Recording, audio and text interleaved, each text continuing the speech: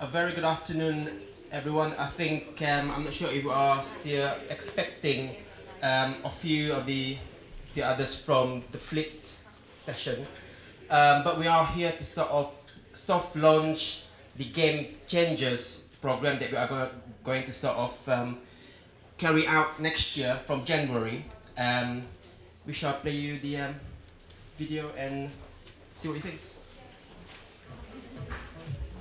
6 weeks, 4 missions, 12 quests, 1 pitch, 1 threat. turn your learning into a game. Turn your teaching into a game. I'm a game changer. I'm a game changer. I'm a game changer. I'm a game changer. I'm a game changer. I am a game changer. I'm a game changer. Are you?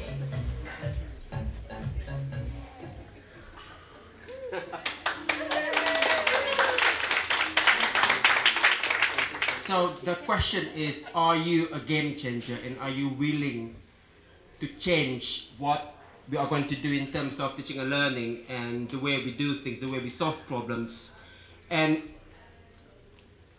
Kate, Alex, myself and Tyrone have been working quite hard trying to figure out how can we support staff and students at university in trying to use game design thinking in solving problems.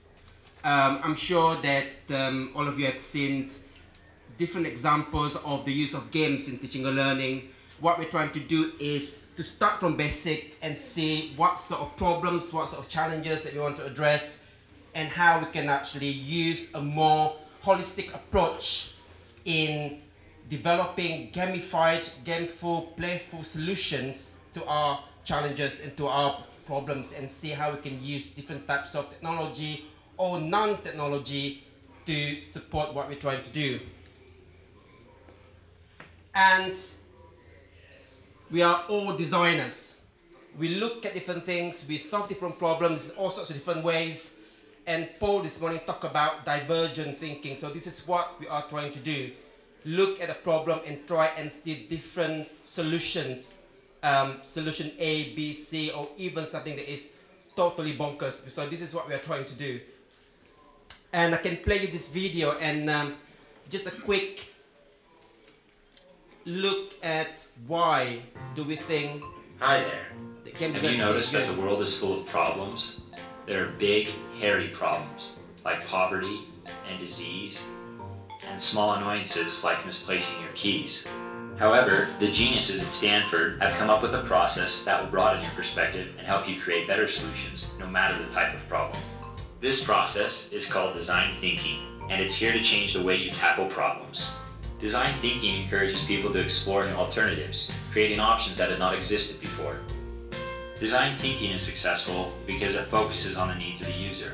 It's more than just good ergonomics, it's about understanding the context and culture of the stakeholders involved. This understanding is found using direct observation and qualitative data, which produces stories that people can really empathize with. Once the research is conducted, the problem solver is more apt to define what the real problem is. After diagnosing the true problem, it's time to ideate or brainstorm new ideas without the constraints of existing solutions. Because design thinkers learn by doing, these radical ideas are then made into simple prototypes that test possible outcomes. Rapid prototyping speeds up the innovation process because we only learn about the quality of our ideas when we test them in the real world. The process of ideating, prototyping, and testing is repeated early on so that mistakes are quick, cheap, and ultimately lead to success. So, why design thinking? The process provides a method and a unifying language for multidisciplinary collaboration, leading to greater creativity and better solutions faster. Suddenly, the world's problems are simple and manageable with design thinking.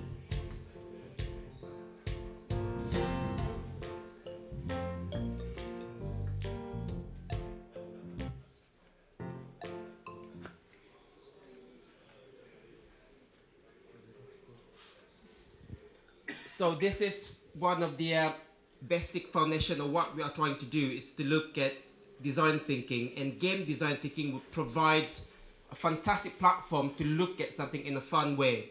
We are talking about objectives, we're talking about rules, we're talking about mechanics, dynamics, the social aspect of games as well, and I think it's quite interesting to see how staff and students can actually work together, staff and students from different faculties, from different disciplines, and see if we can now share our knowledge and learn about the different contexts within which we want to solve different problems and challenges. And this is one of the things that we are going to support next year.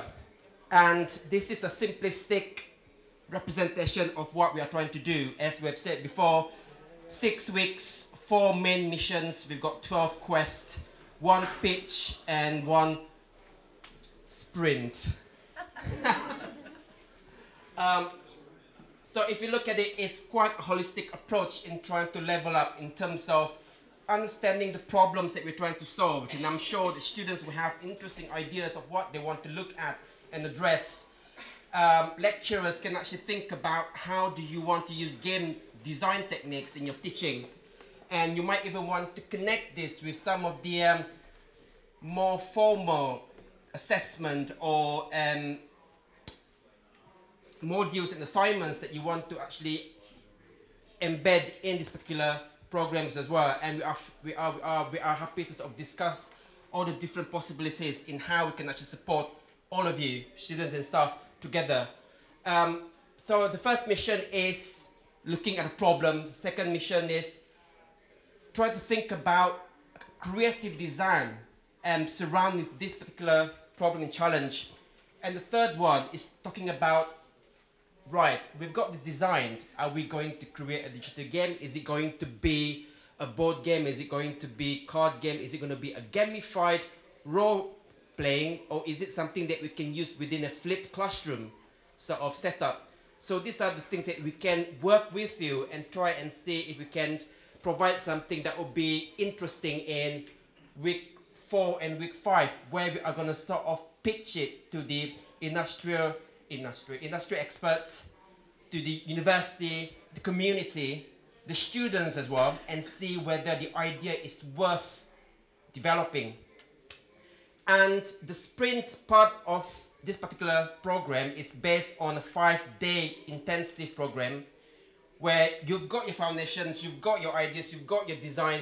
Now we are going to help you in terms of developing prototypes in all sorts of different ways. We've got links with the use of 3D printers. If you're interested in creating board games, you can create sort of little counters and whatnot. So there are all sorts of different ways that we can look at this. So we want to have fun. We want students and lecturers to work together and have a bit of fun on top of, you know, the studying and all sorts of different things they're trying to do. But if you can think that you can actually embed this in a more formal setup as well, we can support you. And we are having all sorts of different chats with different people from across the university who are interested to embed this program into their course, which I find interesting because we can actually use the same sort of context in all sorts of different ways. When you will start in January, in the gamification world, we call it onboarding. We're trying to get people interested. We're try to get you into groups, trying to get you into pairs. Perhaps you might come in with your own group, or you might want to come in and say that I want to find myself some students or staff that I can actually work with for the next 6 weeks. And the program would start in February. So we will provide all sorts of different resources, open resources, different models, different tools that all of us can actually use. And this is also within the context of flipped learning as well. We will provide all the different resources and we will organize open workshops for everyone to come in, and then we can talk about your design, we can talk about how we can support you, we can bring in external experts, we can bring in external speakers, and this is like a joint program. So any speakers, anyone do you think that who can actually talk about design thinking, who can talk about game design, who can talk about different ways of designing a lesson or designing your course, designing your module, you are free to have a chat with us, and then we can try and see if we can support you. And you can register at gamify.org.uk. So you can actually send you can register your emails, we can give you updates, and then we can sort of set up meetings, we can set up workshops, so that all of us can actually start thinking about interesting ideas that we want to develop next year. So the aim is, of course, you want to have some game design prototypes at the end of it. There will be a showcase in March 2016. That is the next expo. So we can showcase the different things that we have done for the past 6 weeks, and we can try and get the university to support it. And the MLL, the lab is going to provide different awards on best design, best applied games, or the different awards that we can come up with. That will be linked to possibly the conference for teaching and learning in June next year. So we want to get staff and students showcased so that they can demonstrate what they can do together collectively. Yeah, so you create your own group, find your own group, staff and students, and we will give you more information on the structure, on the gamified structure with the objectives, the mechanics and dynamics, and how I'm going to work together. Yeah, these are some of the example things you can think about. You can create like a game book. It doesn't have to be digital technology. It could be board games, could be card games. This is one of the example of a collaboration between staff and student working on a location-based game to support the teaching of Italian language. So Tyrone here is one of our student intern from the ENC, and is working with staff from the arts and humanities.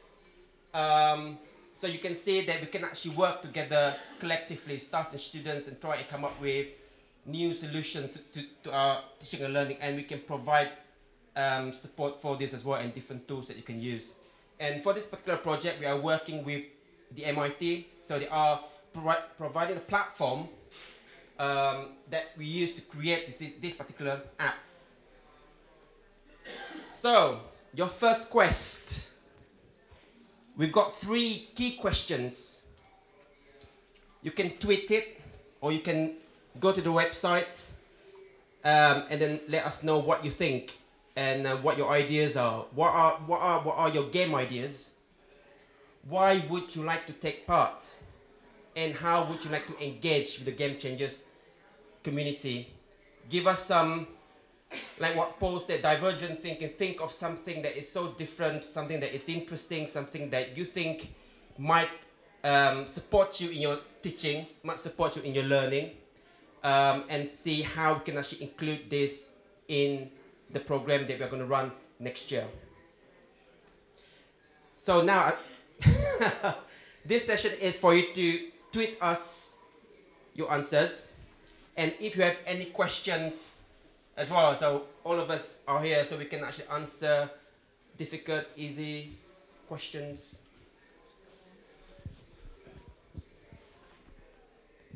Hi, Christoph here from the Open University. Two questions. Is it just internal? Can we play? At the moment, we are piloting this at the university, but we are bringing in external partners and experts as well. So if Open University is interested to get involved in different ways in our workshops and try to support I think some of the things that we're doing, you are free to do so, and we can have further chats about it. But our plan is, after we have done the pilots, we are going to work with Fab Lab, with the University City initiative. We are going to sort of bring it outside the university and get the community involved as well. Because even when we talk about this campaign that we have, I receive a lot of emails from partners, lecturers at the university, because they've been talking about it, and they said we are interested to get involved. My daughter, my son want to get involved in game design, thinking, can we join this part? I said, not yet. Wait till we make sure that everything is working fine. And okay, I mean, one way of maybe taking that to the next step in the future is make sure it's all open source. So all the games you do design are templated, and just by replacing the data, someone else can use it. And then if the spirit of the project is that everyone puts back in. That could be good fun. Absolutely. It's like this website that we're showing you. We are going to provide open resources so anyone can access it.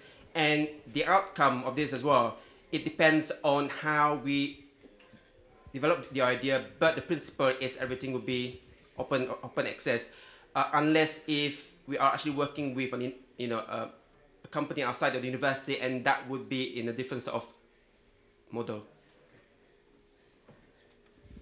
Any other questions?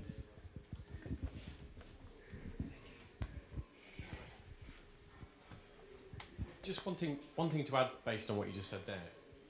The plan for the different programs is every group would submit all their work for their game, but everything they produce would also be open. So rather than having groups very competitively keeping all their ideas together and then last minute, check this out, they've done this amazing game. The idea is that any other group could see what everyone else is working on and learn from each other rather than letting that happen. So have it, rather than walled gardens, wanted everything to be completely open and flat. So that kind of, there will be, not only the program will be open, but everything that everyone does will be open too. Yes, Alex. It's really exciting. I can just see so much. I've already got more than one idea and lots of ways of delivering it. And, fantastic. But am I right in understanding that basically anything that's going to enhance what we do with our students is up for grabs? We can look at any aspect of what we do, whether it's teaching or personal tutorial schemes, supervising projects, anything. Absolutely, absolutely. And I've got someone who is interested in possibly using this as part of the dissertation. So they will go through this process and they would actually write up about it. Okay. So one example, if I could just give you an idea, Yep. and just tell me if you think this is the sort of thing. I've already tweeted it, Fantastic. because I'm tweeting away now. I've just become a Twitter, so I'm so excited. So this Welcome Week, I tried to kind of do a Finding Your Feet activity with my students, and I used some electronic delivery methods. But looking at the little game example you put up, I thought it would be so interesting to have an app-based, it's like a treasure hunt really, to find your feet, to familiarise yourself with the environments of Coventry, the city, the university resources, and kind of have, you get to one location, it's location, what's it called, location based awareness. Is it aware? Yeah. And so it knows you're there, and then it kind of, it creates sort of excitement and tweeting, and embeds tweeting or some kind of. Is this the sort of thing that we could do? This is the sort of thing that we can explore, and what we're doing with the app as well, we are actually, it's location based. You go around Coventry and you learn about the history, and you go to the cathedral and suddenly something just pop up. Right, this is what you need to do now. Can you answer these questions in Italian? That thing. So you can actually do all sorts of different things. The placeholders are there. It's like the design is there, so you can just pop in different things. And these are definitely something so I could that do a modified version of that, and that's just one idea. So fantastic! I'm so excited. Yeah, Thank and you. I would encourage people to get involved in that as well, because we are going to be the what was it again? Global flagship for Tailblazer, which is the name of the platform at the MIT. So they have selected us as one of the global hotspots. So well done. That's exciting. Thank you. Like you mentioned there, if you do have an idea and you don't necessarily have a team of people ready to help you build it, then provide that for the community. So as this develops, we'll have, there are game design students who, everyone expects that they've got great ideas for games and they want to work on their own stuff, but it turns out, after speaking with them, they're interested in other people's games. So they maybe use that as part of their course, so they might use it within a module, might be to build someone else's game. Exactly. So even if you have an idea that you can't produce yourself, then share that with the community, and hopefully we can bring a group together and develop that game. Any other questions? Just as a final comment, we had quite a few people come up to us and say, well, I don't know how to make a game full stop. The idea is that this is actually being designed based on my knowledge of how to make a game, which is zero. So the whole idea of it is that anybody can pick it up. So it really is just a back pocket of resources, open resources that, you know, that should help you feel confident with generating an idea, kind of, and really just going with it, really, I guess. So I just wanted to make that point in case it wasn't that clear. So even if you just want to have a little go with a game, you don't have to dedicate an awful lot of time. So all we're just saying is give us a go, so, and help us. One last question, maybe? Everyone's happy? Good. Thank you very much, everyone.